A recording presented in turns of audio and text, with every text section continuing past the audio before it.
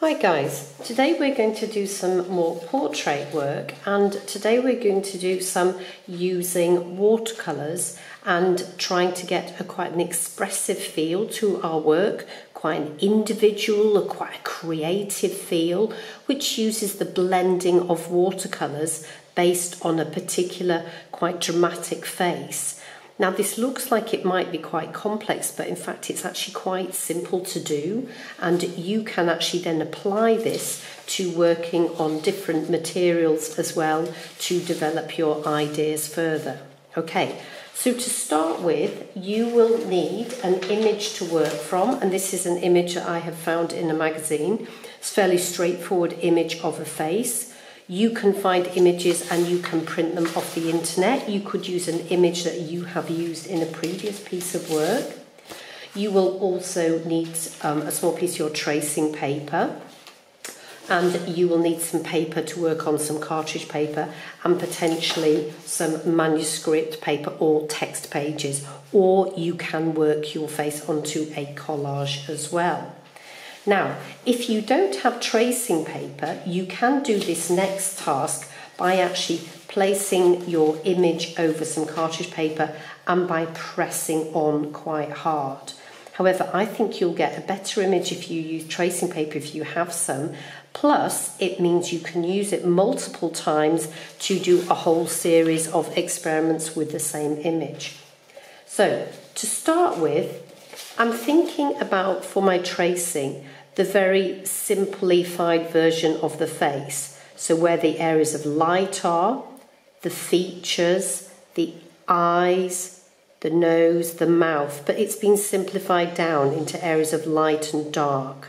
Okay, so I'm going to start by doing an outline of the actual face. You'll see that I've put some masking tape down just to hold my tracing paper and face.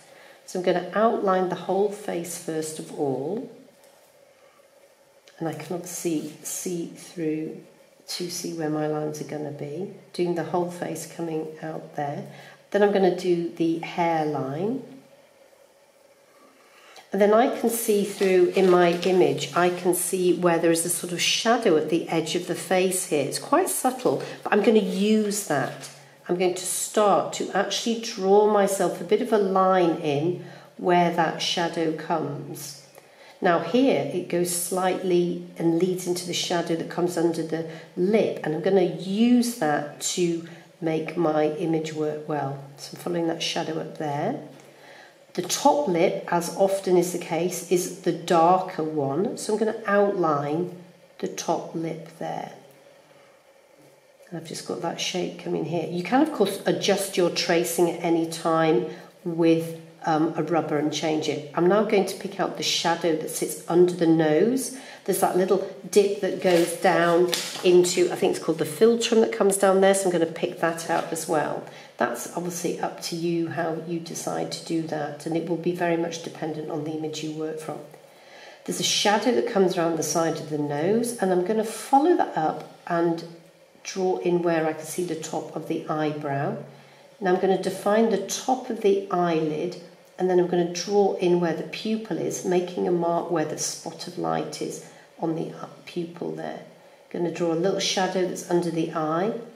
This eye, the eyebrow is sort of standing alone. Again, I'm going to do a curve around where the eye is, and I'm going to put in where the pupil is. Okay, you can see again on here how that has been picked out, and you can always adjust your work as you go along. I'm going to pick out a little bit of shadow on the ears, a bit of the shape of the outline there as well. Then I'm going to define where the shoulders are. On this guy, I'm going to put in a little bit of the collar, but I'm going to draw some of that in freehand as well, and the shoulder coming over there. Okay, now what I can do, just make sure I've got all those details in there, is I can take that off here, put that to one side, and then remember with tracing paper you turn it over. I can then put this on here, and what I would do is put that in place with some masking tape, and then I will start to go back over my lines, applying a little bit of pressure, and that will transfer onto there, and you'll get your drawing back onto there. Now I've got one, to speed up so you don't have to watch me transfer my tracing, I've got one that I did a little bit earlier, and I'm going to take that off, and you can see my tracing there, how that's come through the eyes, the nose, the mouth. It looks a bit crude at this point. Anything that I wanted to change, I can always look back at my photograph there and decide maybe I just want to finalise some of those little bits in there, but you can do that with your watercolour. So, I'm going to be using my watercolours, and I'm going to start by maybe thinking about working one side of my face lighter and brighter, and then the other side's going to be more purpley tones, so reds and yellows and oranges on here, moving through to purple. And I'm going to work fairly quickly so that my colours blend in. And I'm going to start by adding some yellow over here, using the tip of the brush just to get into those points there. Then I'm going to move to a slightly more orangey colour. You can use your palette, remember. Remember, don't just rely on the colours as they appear on your palette itself. Do some blending on your lid. And I'm going to move in and move into some orange there. And I'm moving my paint backwards and forwards while it's wet to get a really good blended effect. I'm now going to go into my pinky red and blend that into there. So you can see on the head very effectively how that develops on. And I'm going to carry that round over the whole of my face. I'm going to stay with yellowy orange tones around here, and that is going to blend into slightly darker down there.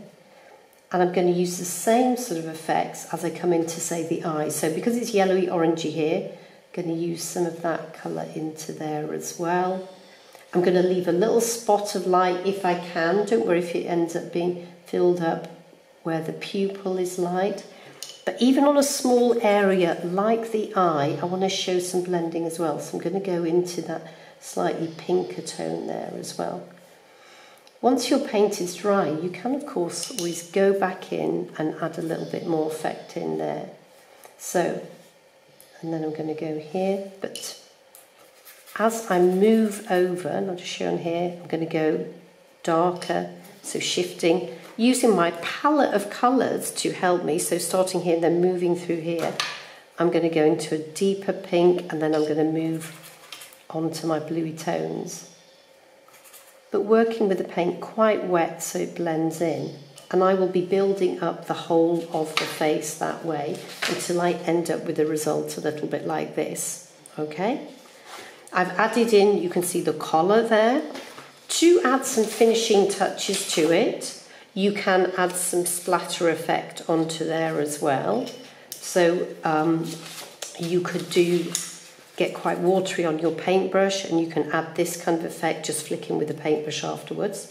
The other thing you can do is, say you want to add some drip effects, add in some paint where you want them to be, and then hold up your page and you can just add, and this has got quite a lot of water on it, you can add those and you can kind of almost encourage the drip where you would like that to be, and adding a little bit more water to get some drips that come down, and that can give you quite an interesting effect. A lot of artists that you see on Pinterest do this kind of effect. Okay, so you're going to be building up lots of blended colour. You can even do your blending into this as well, so I might bring, say, some blue into there as well, so that kind of comes into there, and I'm going to be sort of trying to be quite creative with the way that I bring those in together. And again, you could build that up on top with some splatter effect as well. The same tracing was used to create this piece on the manuscript paper with a little bit of colour added in there as well. So think about being creative with the way that you produce your images as well. And because you've worked with tracing paper, you could do multiple ones, so it gives you lots of opportunities.